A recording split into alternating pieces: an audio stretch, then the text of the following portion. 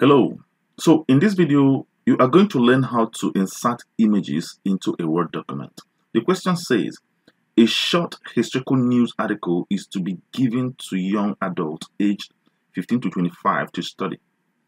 Open the document snow.rtf, insert the images snowball.jpg, snowman.jpg, and trees.jpg at the end of the document. So the first thing you're going to do is to locate the document and then open the document.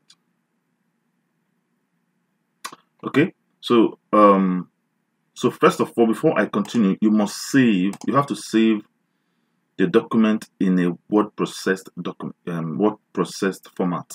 Okay, because this is RTF, so I'm going to save my work here, task 12A.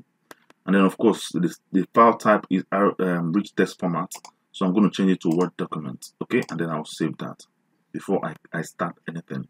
So I'm going to place my name here. Replace this your name with my name. Okay, and then of course go to the last line and then press enter to move your cursor to a new line. All right. Then from there, to insert the pictures, we go to insert tab. From insert tab, pictures, and then this device, because I want the picture from my device. So I'll locate the picture. It's on the desktop, and then source file, and then these pictures are snowball. So I'll hold down my control key as I selected one, hold down my control key, and then select the rest, and then insert. All right.